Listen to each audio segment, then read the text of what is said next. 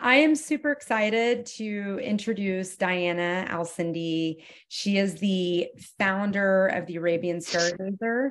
She is also a manager of jet propulsion and other amazing things. She is also one of our education directors, and we have come together with this love and passion to really support the women in the Arabic-speaking countries.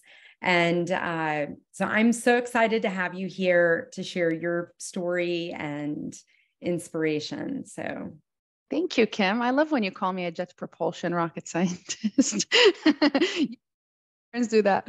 But hi, everybody. I'm so excited to be here with you from my home in California. Finally have sun. Ramadan Kareem, by the way, I know you're from all over. I'm not going to be using a PowerPoint. I'll just talk to you about my story, about the Arabian Stargazer, and things I believe in that is needed in the space sector and in STEM in general. I'm an Iraqi refugee. I moved to the US in 2008 after the war in Iraq. I was about 14 years old. We didn't speak English. My family did not have family in the US, but this is where life took us. And fast forward to 15 years later, I'm currently designing and building rockets to explore the moon and beyond. And as cool that may sound, I am basically a space plumber. This is what we do. I design and build tubing and valves and components and test them and integrate them into the rocket before they fly to space. I work at a company called Blue Origin. It's Jeff Bezos' company. We build multiple things like lunar landers, rockets for space tourism, and heavy launch vehicles to carry satellites to space. My team is currently responsible for the propulsion system of the rocket, named New Glenn. I work on stage systems design, operations, and test. And I graduated in 2017 with chemical engineering, which is not typically your average degree to work in the space industry. In 2018, I founded TheArabianStargazer, which is a bilingual Instagram page that promotes STEM to Arab youth all around the world. And the page started kind of as an idea of an open door. What can I share from my experiences and give advice to students that don't necessarily have the same type of resources that I had when I moved to the US? So that page includes videos and pictures and riddles on why should I be an engineer and how does space exploration here help us here on Earth? Because I aspire to engage the young Middle Eastern community, and expand the passion and access to science. We all saw how TikTok and Instagram and Reels and Snapchat became this new big thing that everyone has access to, even if you live in an isolated area, even if you live in a place where STEM is not available. So I call that science communication back then, and it's currently science education and communication, where we bring in resources and education to everyone's fingertip. And my ultimate goal, which Kim found interesting and wanted to help me with that, is to develop a student camp across the Middle East.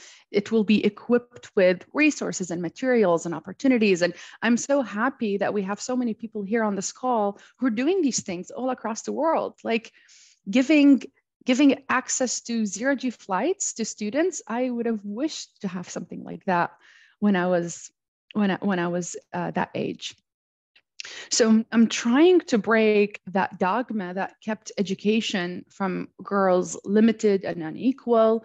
Girls around the world miss on all of these kinds of opportunities to acquire knowledge, to socialize, and gain the necessary skills to develop that sense of autonomy and improve their personal well-being and their role in life. About a year ago, I gave a TEDx talk about science accessibility and the importance of diversity of languages in this field. And I won't bore you with the full talk, but the major takeaway was focused on collaboration. Our modern work problems are hard and they're only getting harder. And collaboration was crucial to find innovative and efficient solutions to these problems. And we all saw how COVID-19 played out, how climate change is severely impacted through ecosystems and communities and space exploration. We want to be multiplanetary species, but the major education is only taught in English. And that won't be possible to do all these things as humanity without collaboration and communication. So 4 years ago, when I founded TheArabianStargazer, it was an educational platform. I saw that there was a need for communicating science in Arabic. People around me weren't excited about science or engineering. I was the only female in my community in the US that was an engineer, which was mind-boggling to me. Everyone was pharmacist, everyone loved medicine, which is kind of part of the Middle Eastern culture. Your parents tell you to do medicine. So I was curious to see if there were others doing the same science communication. So I searched YouTube and I wrote rockets and space exploration in Arabic. And the only thing that popped up, the only video that popped up was of a man reading a textbook in front of a crowd. And I thought, is this a way for us to excite others about science? Because I love science and I don't want to listen to this YouTube video. So how about people who are so disconnected from STEM, who are so disconnected from the importance of science, and they don't have anything exciting or tangible to hold on to? So I saw that there was a need for science communication, and inclusivity can be seen in many ways, such as language. And I don't know if there's a lot of Arabic speaking here in the audience, but rockets in Arabic is a frowned upon word to use. It is a frowned upon to mention the word rocket in Arabic, let alone want to build them, because rockets in Arabic mean death and destruction, whereas in English, it means hope and innovation. So every time I wanted to explain rocket science to my parents, imagine, I had to elaborate and say peaceful rockets to explore space, or peaceful missiles to explore space, because it's automatically understood as missiles. So anytime people were talking in social media about what I do, and Diana, American Iraqi engineer working on missiles, that's scary. You receive death threats after that. So unfortunately, since my field is male dominated, and it is not really accessible to a lot of people in my community, I felt the need to always have to explain myself more. I felt the need to speak louder, change the thickness of my voice, bring less of my personality to work. And I was even sometimes considered bubbly or called a princess at work. And even though I was a diverse candidate in my workspace, I wasn't working in an inclusive environment. And now, years later, I am a manager of a highly technical team in a leading company for space exploration. And sometimes I wonder, if I brought my full self to work, will I be here?